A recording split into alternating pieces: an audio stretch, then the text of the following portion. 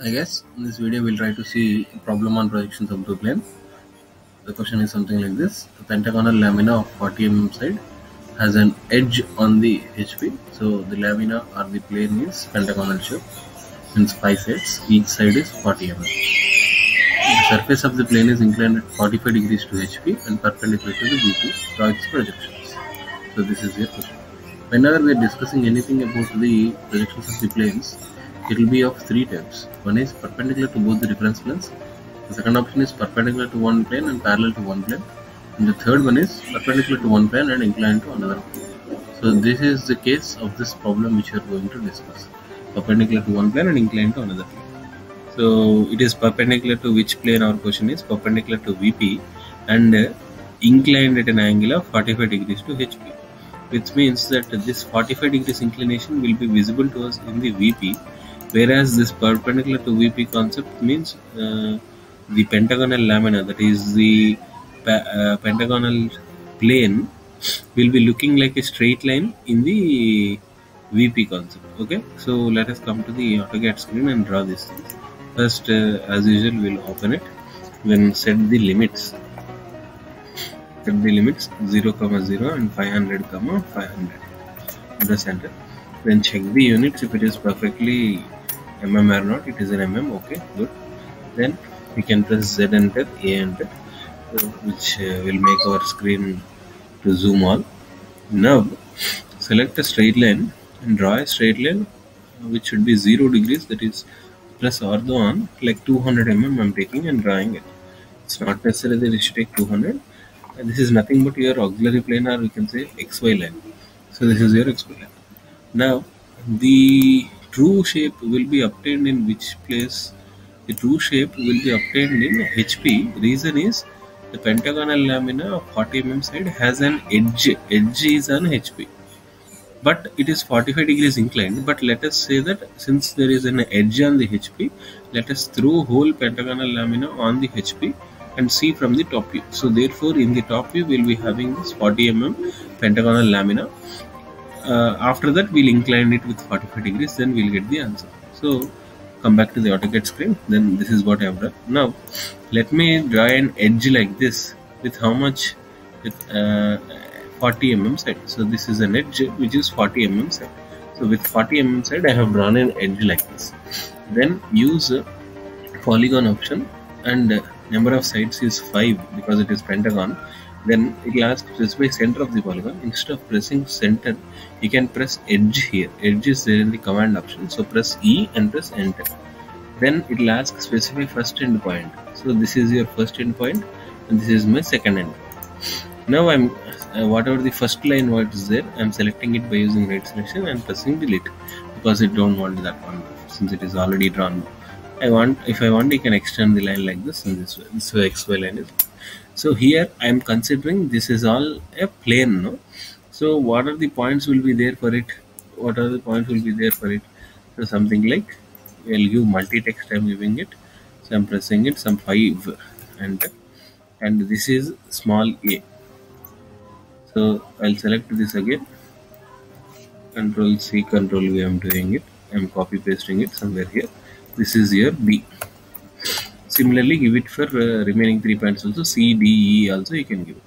Now, whatever this AB line is there, I am thinking that line is that edge is in horizontal plane. I'm thinking that this line is in the horizontal plane, or this edge is in the horizontal plane. Let me suppose. After that, whenever this is like this, whatever the top view is like this, then if you project these points to the front view, then automatically we'll get the front view, right? So it will be something like this. There is a projection like that from here to here. Escape. In the same way, select these points C and E points and draw projection like this. And also take line command again, and AB projectors you can take it and you can press it like this. So these are all projector lines. You can try to give separate color for them. I'm giving some yellow color for it. After that, if you draw a straight line here, from here to here, this obtained straight line is nothing but your whatever this front view, that is front view of the pentagonal lamina which you have drawn. So since this is the front view obtained, whatever here we will be having 2 points. What are those points? A dash and B dash. So if I'm drawing a or if I'm annotating it here with some 5, I'll give 500. This is A, and also we have B, A comma B. We have 2 points there, A comma B. Here also we have options like you have here you are having this point as well as this point, that is A, B, C, D, E, and no. So D and E points are there here. So if I am using multi-text here, I will be having here what? D and E points are also there here. That is B comma E points are there here. And this one becomes P, right? Automatically that becomes D point. This point becomes A, B, C, and E. So this is your C and E. This is your C and E, and this point becomes your D point. It is actually D dash. It is actually D dash because it is in front view. So we call them as dash. So C dash, E dash, and here also it is A dash and B dash. In this way, you got the points. Now,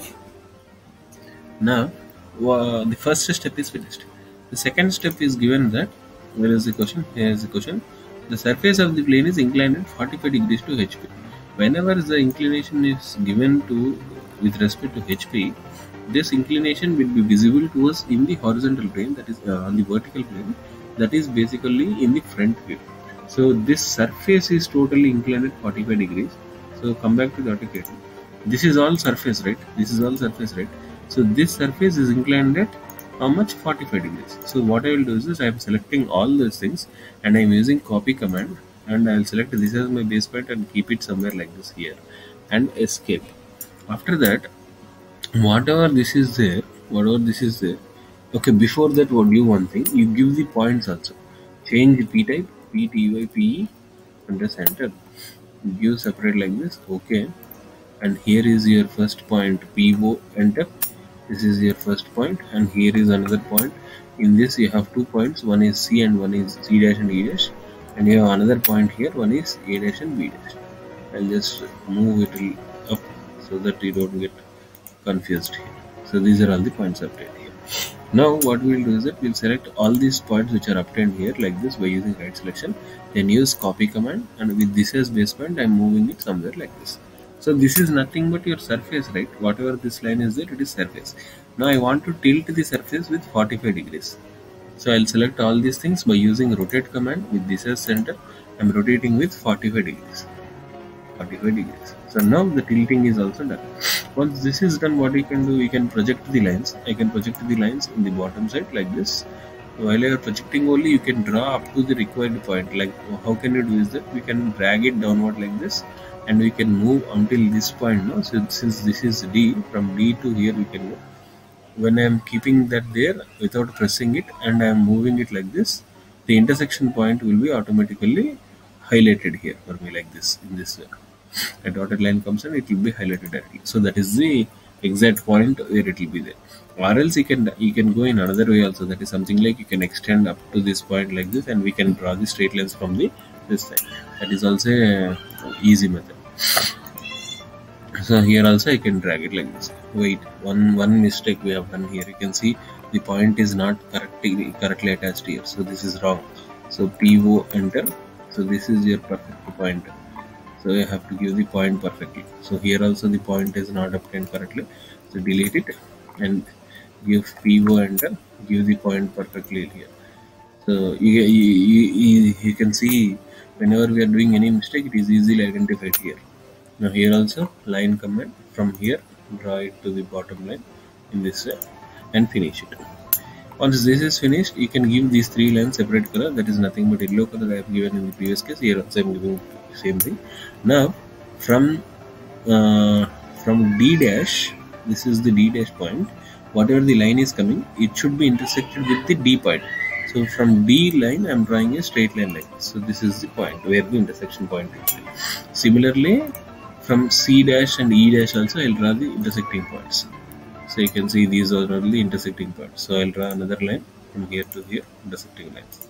Similarly, A dash B dash points also can be highlighted. So select the line, this is also. So whatever the lines I am drawing, these are all the projector lines. So you can give these all yellow color only.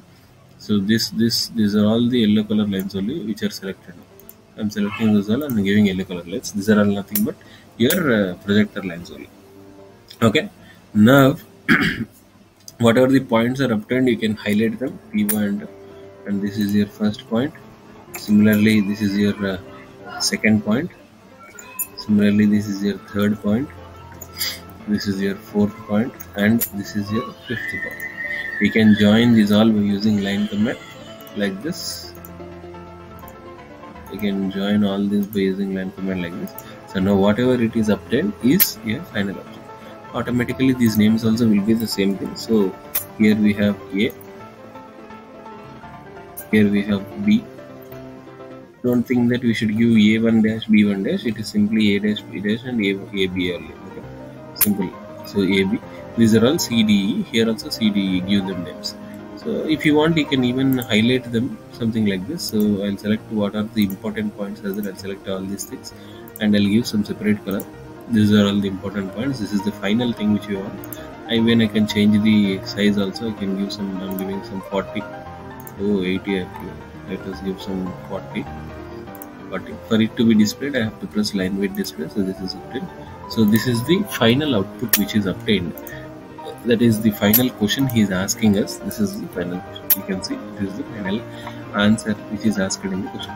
But the annotations are not done now, still now. So what are those things to be done? First thing, here we have to give this is an X and Y. X, Y line should be denoted.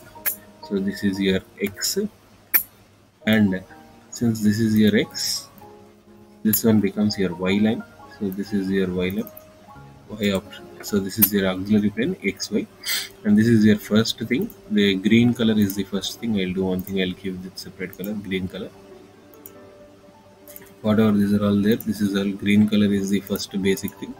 After that, when I am tilting it all, then I have obtained the tilted and rotated. Once it is tilted and rotated, whatever the obtained thing is there, that is the final output. So the red color one is the final output. So I'll write the information in the bottom. So in that way, the would also be placed. But annotation should be done. That is something like you have to give the information regarding the pentagon. So this is the pentagon information which I give 40 is given. Also I know another information, that is angular information. This is angular information known to me. So that angular information is also shown. This is 40 degrees. Once these two are shown, automatically the diagram is shown. So with this projections of the planes, this question is finished. So the projections are perfect.